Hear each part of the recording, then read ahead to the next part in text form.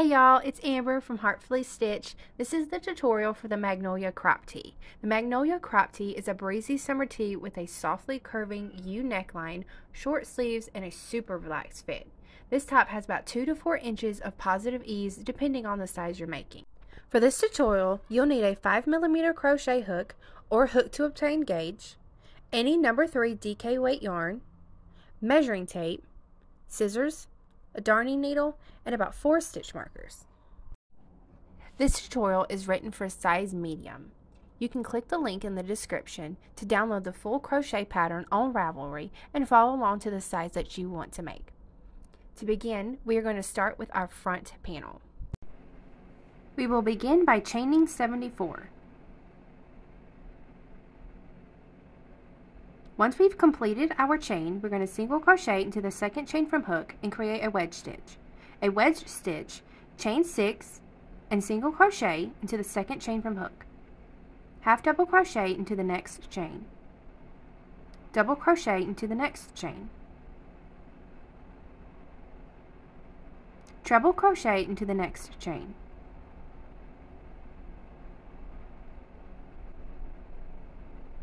Double treble crochet into the last chain. Skip 5 foundation chains and single crochet into the next chain. Create another wedge stitch by chaining 6 and single crochet into the second chain. Half double crochet into the next chain. Double crochet into the next chain. Treble crochet into the next chain. Double treble crochet into the last chain. Skip 5 foundation chains and single crochet into the next chain. Chain 6 for the wedge stitch. Single crochet into the second chain from hook.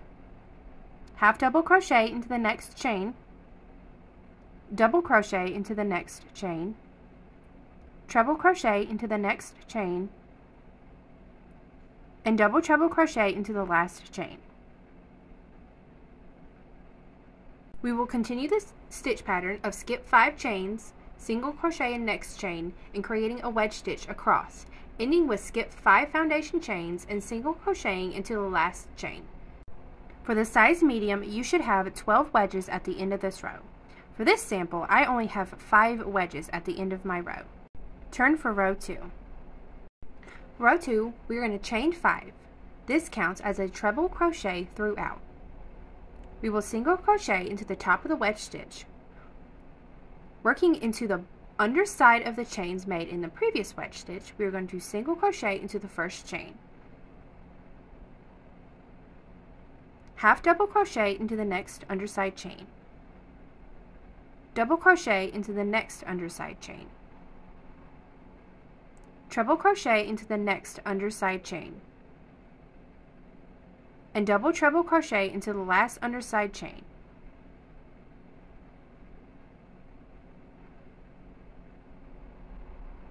Single crochet into the top of the next wedge stitch. And repeat again. Single crochet into the underside chain of the previous wedge stitch.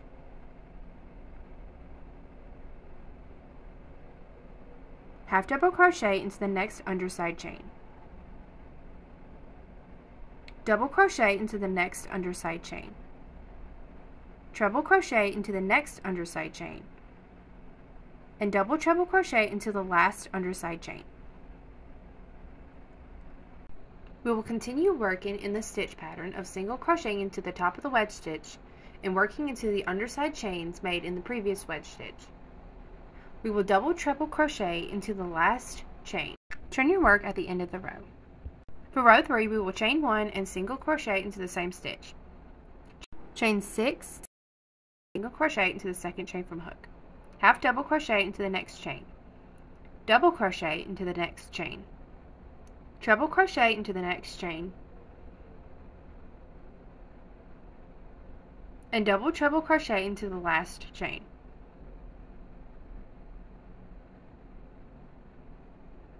We will skip 6 stitches and single crochet into the next stitch. Create our next wedge stitch by chaining 6 and single crocheting into the second chain from hook. Half double crochet into the next chain, double crochet into the next chain, treble crochet into the next chain, and double treble crochet into the last chain.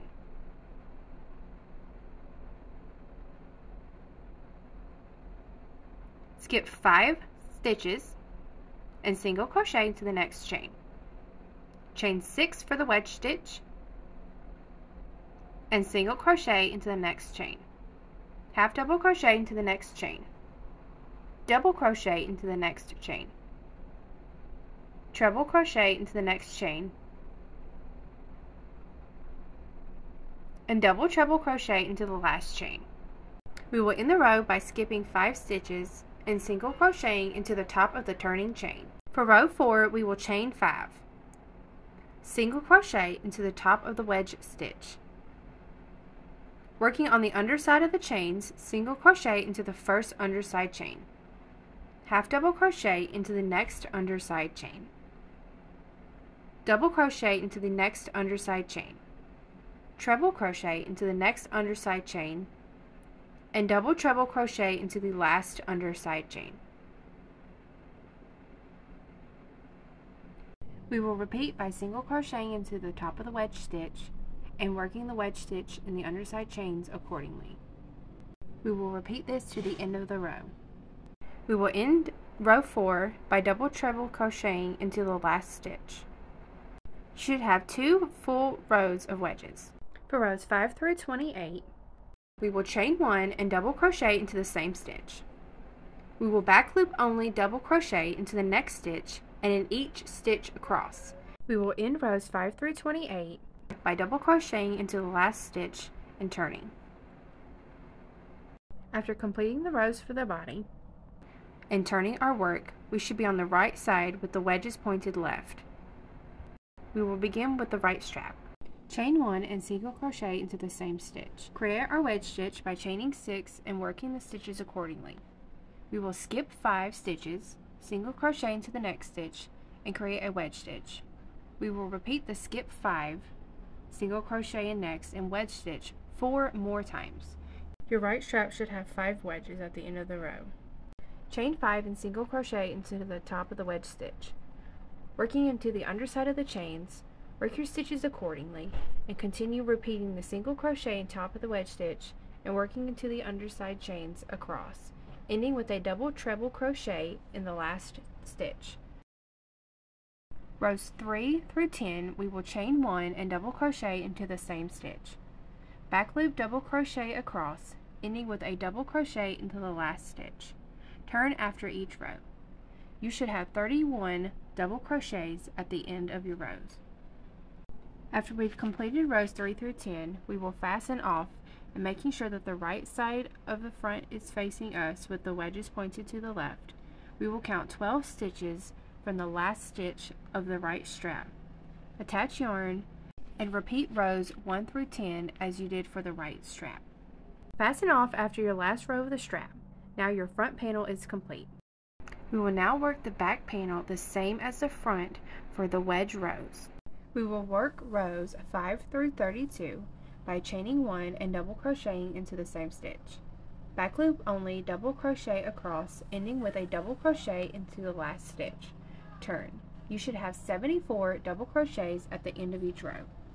Now that we have completed rows 5 through 32, we want to make sure that our back panel wedges stick out past the front panel wedges when overlapping. We also want to make sure that we ended our back panel row on the wrong side so that when we turn our wedge rows will be on the right side with the wedges pointing to the left. For the back panel wedge row, we will chain 1 and single crochet into the same stitch. Create your wedge stitch by chaining 6 and working the stitches accordingly. Skip 6 stitches and single crochet into the next stitch. Create your wedge stitch by chaining 6 and working the stitches accordingly, skipping 5 stitches and single crocheting into the next stitch. We will repeat the stitch pattern of single crocheting into the next stitch, wedge stitch, and skipping 5 stitches across, ending with skipping 5 stitches and single crocheting into the last stitch. We will work our next wedge row the same as the previous wedge rows by chaining 5, and single crochet into the top of the wedge stitch.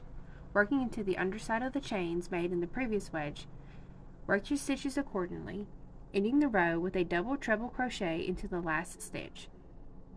We will work rows 9 through 16 by chaining 1 and double crocheting into the same stitch.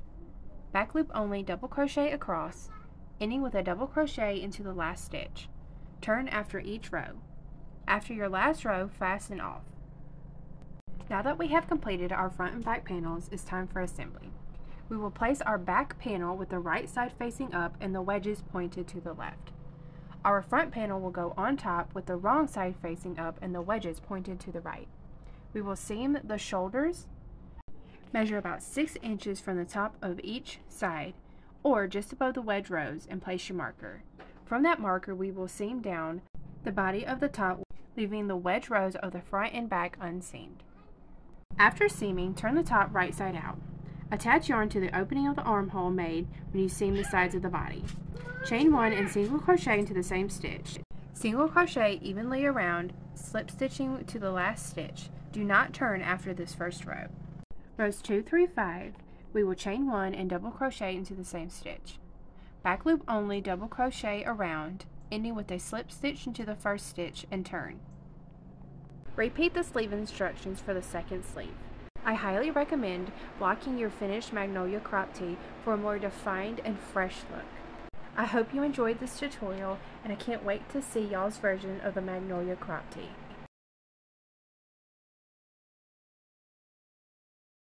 If you would like to see more of my crochet pattern tutorials, please like and subscribe.